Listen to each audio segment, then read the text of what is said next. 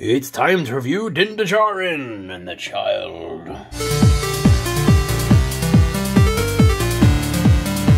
It's Mando Mondays, guys, and you know what that means. It's time to open up some Star Wars. Hey guys, me host Super Sorrel. Thank you very much for tuning in, and today for Mando Monday we've got this awesome action figure to review. It is the card-backed version of the Mandalorian and the little child, little Baby Yoda. Sorry, the child. People get upset in the comments when I call it Baby Yoda. I know it's not actual Baby Yoda. I do know the standard. I do know the timeline. But this is the child in this packaging, and we've got Mando and a bunch of accessories. I believe this is a Walmart exclusive. Before I go ahead and bust this open, let's go ahead and take a look at the packaging itself. But before we go ahead and bust this thing open, let's take a look at the awesome packaging that it is in. This is a retro card back that's meant to look like the old card styles that we had back in the day. And these are the vintage card collection, or the vintage collection from Star Wars. I don't really collect these, but I've been given a bunch of them by Hasbro for review purposes. So thank you very much, Hasbro. I really do appreciate it. So this might be my slippery slope into the back into the 3-inch. I haven't really played with 3-inch figures for quite some time. I do have a collection of them though, including a load from the Clone Wars and Rebels and a bunch of Black Series as well that I got when the Entertainer was shutting down here in the UK. We start seeing them turning up cheap, so I picked up loads of them. Since it's gone back to being the vintage card collection though, or the vintage collection, I've never really bothered collecting these, but there are a few that I would like to get, and they've just given me a bunch of them, like I said, as a part of Mando Mondays. So thank you very much to Hasbro for hooking us up. And once again, this figure has been provided to us by Hasbro, completely free of charge to celebrate Mando Monday. So let's go ahead and take a look at the packaging. It's got the Star Wars Mandalorian logo on the top there with his real name along with the Mandalorian. You can see him in his Beskar armor on the right. He's got his scuffed up armor there on the left hand side in the bubble packaging with Baby Yoda. The little thingy that he comes with, a bunch of weapons, some Ignot pieces, and his other head is back there. The Kenner logo on the bottom there, and this nice little sticker on the front. I believe this is a Walmart exclusive in the United States, and there are a bunch more to collect in the series. In this series, I definitely would like to get Hondo Ohnaka, as well as the new Darth Maul. So please do stay tuned, and plus we've got the Arc 5s as well. Stay tuned, because I may get more of these, who knows. And this is VC177 in the series. Right, guys, let's go ahead and bust him out of the packaging. Alright, guys, let's go ahead and break this bad guy out of the packaging. I'm so excited. It's Mando Monday. Mando. Okay. That was quite delicate for me. That was quite delicate. I could have probably gone ham on this, but I didn't. Alright, so he's got his rifle there. If I take that out first, slide that out. And we've got the little child, little 3-inch figure. He is tiny. We all thought the 6-inch one was tiny. Oh my god, it's the exact same. It's the exact same figure, just smaller. Oh my god, it's tiny. He's got little arms. Alright, I can't wait to show you that. Alright, then we've got the unmasked head. How does it look in the 3-inch? It don't look too bad in the 3-inch. What did they do? Design it in 3-inch and then blow it up to 6-inch to make it look that god-awful 6-inch one we're getting. Oh my god. If the 6-inch one looked like the 3-inch one, I'd get it. The one thing that's put me off, re-getting the Beskar armor one in 6-inch is that god-awful head sculpt. Right, and there are these little armor pieces here, the Ignot pieces, but I'm struggling to get them out because of the... There's a nice piece of sellotape on there. Okay. So there's a little stack of them there. Well, that's cool.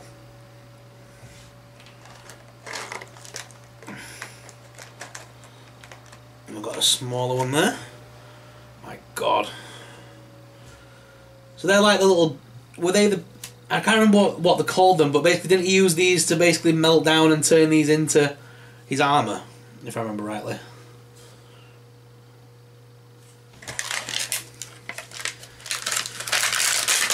And then he's got his jetpack on this one as well, and it slots into the back of the actual cape on this one, I think. Oh no, it doesn't. No, it doesn't. It slots to the side of the cape. Ooh, right. Won't need that anymore. Bye. Alright, so here he is out of the packaging. This is a really cool looking figure. You'll see it probably better up close on the desk cam. But the head is on a ball joint, so you can make him look up and down, left and right and stuff. His arms do lift up at that top thing. That pauldron goes over the top of the armor joint pretty nice. You can rotate his arm forwards, backwards and up. There's also the elbow hinge. Let me see where that is.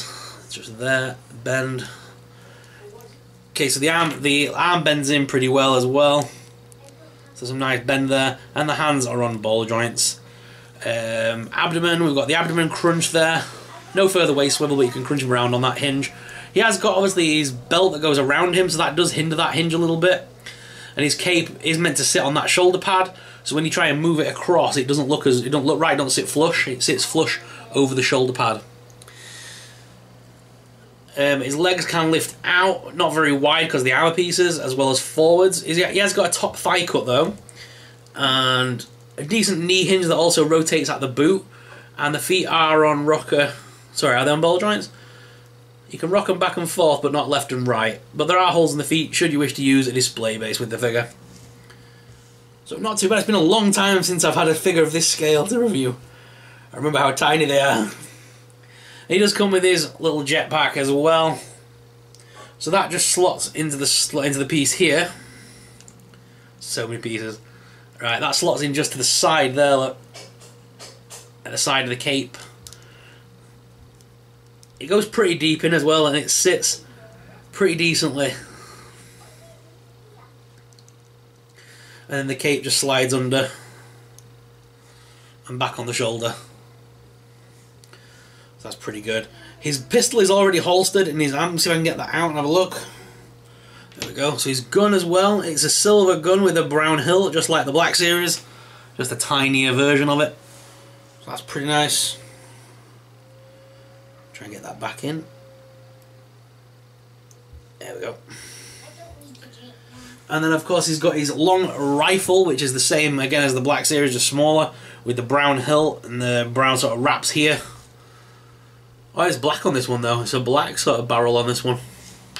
But it does have that little nub thing, so we can technically put it in, but it's not going to want to do it with all this attached. If you want to put the gun on the back, you're going to have to take the backpack off, sorry, the jetpack off, to use the little nub in the there on his back to do that. You can't actually put the. I don't think you can have the jetpack as well. We can give it a whirl and see if it works. Okay, let's see if I can get all the pieces on him at once. Nah, it's not going to work. No, because the gun's in the way now. It's a shame, but you can't have all the pieces on him at once. You have to choose between whether you want the jetpack or whether you want the gun on his back. In all fairness, I don't really use this gun because you don't really see him use it in the series all that much. He tends to go full pistol, so I tend to use his display mine with pistols rather than anything else. So we have got our miniature version of the child here as well, which is basically just the same as the 6-inch Black Series figure, but just a smaller version. The head even moves left and right, just like the other one. Not up and there's a little bit of give to go up and down, but not much. And the arms do lift out, as if he's shouting, "Hug me!" But the problem is his arms. If you pull them, if you go too far, his arms just will pop out, and they are just little ball joints that just pop in and out. I had this trouble with the Black Series figure, and the arms kept popping out all the time. When I'm trying to pose him, and I don't think the hands. Did they have any further articulation at the hand? No, no, the hands are static. So you can just move the little arms around. But still, it's definitely kind of cute. You'll see that properly again up close on the desk cam.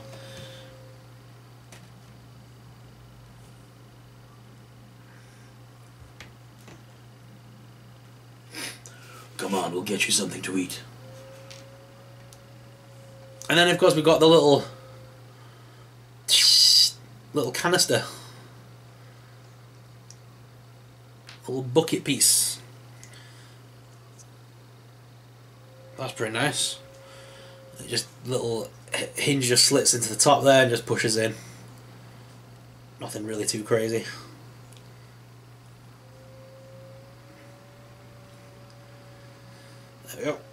slots back together. Right guys, I'm going to go down to the desk cam to give you guys an up-close personal look at the Mandalorian. We'll do the head swap on the desk cam because you'll be able to see it better. We'll take a look at all the accessories again on desk cam when you can see them. Like I said, it is pretty hard to see them with my big chubby hands looking at these tiny little figures, so we'll take a closer look on the desk cam. Alright guys, here he is out of the packaging, looking awesome. I'm loving that beat up armor look. It looks so cool with all the dinks and dents in it. It just looks so battle worn, like he's been proper in the wars. Loving it. The figure itself is very nice for a 3-inch figure. There's a lot of detailing that's gone into this thing. And this is the Walmart exclusive 3-inch figure. And it's just so nicely done based on the Mandalorian from Season 1. They've done a great job. The paintwork, I've got no issue with any of the plastic work. No hinge issues. It's just an immaculate figure that's been well designed and crafted. Even the cape. I'm happy with the cape on the 3-inch one. I hate the capes on the 6-inch. At least that sits flush to his shoulder and looks decent. The 6-inch ones look awful. This one looks okay. And then, of course, we've got the child, the asset, the little guy, the main star of the show, the Baby Yoda. He's super cute. The 3-inch version is oh, I'm dropping my phone. It's identical to the 6-inch figure in every way, shape, and form, guys. It's exactly the same. They just scaled it down to 3-inch, I think, because it looks identical to the Black Series 6-inch figure. I have changed the head on my 6-inch one.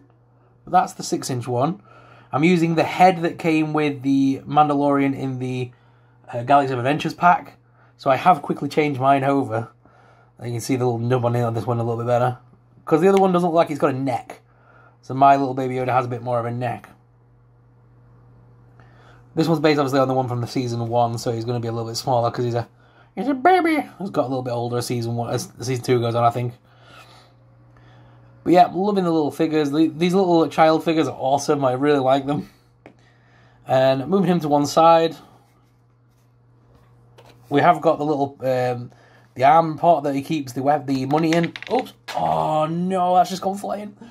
But yeah, he's got the little thing that he can put the money inside.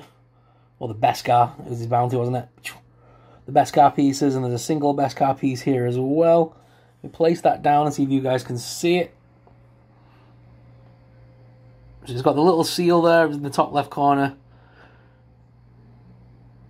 So that all slots inside the little canister. Like so. And then the little lid piece will just fit on top, which is pretty good. I wish they would give us this in the 6-inch figure, because they haven't included this in the 6-inch figure, which is a shame.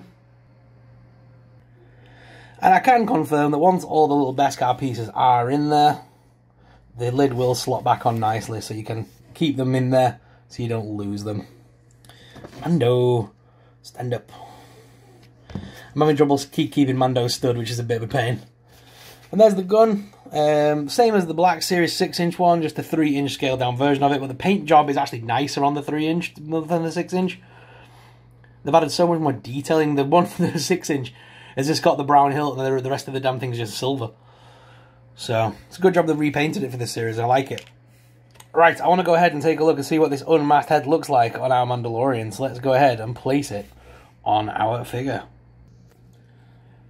Why is the 3-inch head so much nicer than the 6-inch one? What did they do wrong with the 6-inch one? That 6-inch face looks awful. The 3-inch one actually looks like Pedro Pascal. It actually looks like the actor. What happened to that 6-inch sculpt? The 3-inch one looks really nice. As you can see there, the detailing is real good. It's photorealistic. I really like that. I'm really happy with that. What do you guys think? That's a decent face for the 3-inch figure. I just can't believe they got it wrong so badly for that 6-inch variant. Damn. But guys, what are your thoughts? Oh, I've dropped him. I'm trying to do my outro and he's falling over. Ah. So guys, what are your thoughts on these awesome action figures? Let me know in the comments. And if you're new around here, please make sure you hit that subscribe button. But guys, let's head on back to the main cam so we can take a close... Well, back to the main cam to finish off this video. I'm waffling. I'm going to go. Let's go back to the main comment, finish off the video. So guys, what are your thoughts on this Mando figure? Let me know in the comments down below. If you enjoyed this 3-inch review and you want to see more 3-inch reviews on the channel, then please let us know, because I'd love to hear back from you guys what you think, whether you think the 3-inch figure line, there's a place for them on the channel again. Let me know in the comments down below. I can give you a playlist of all my older 3-inch figures if you also want to see those, including the Rebel line and Clone Wars and all sorts of other good 3-inch figures. But guys, I hope you enjoyed this video. Thank you very much for watching, and until next time, may the Force be with you.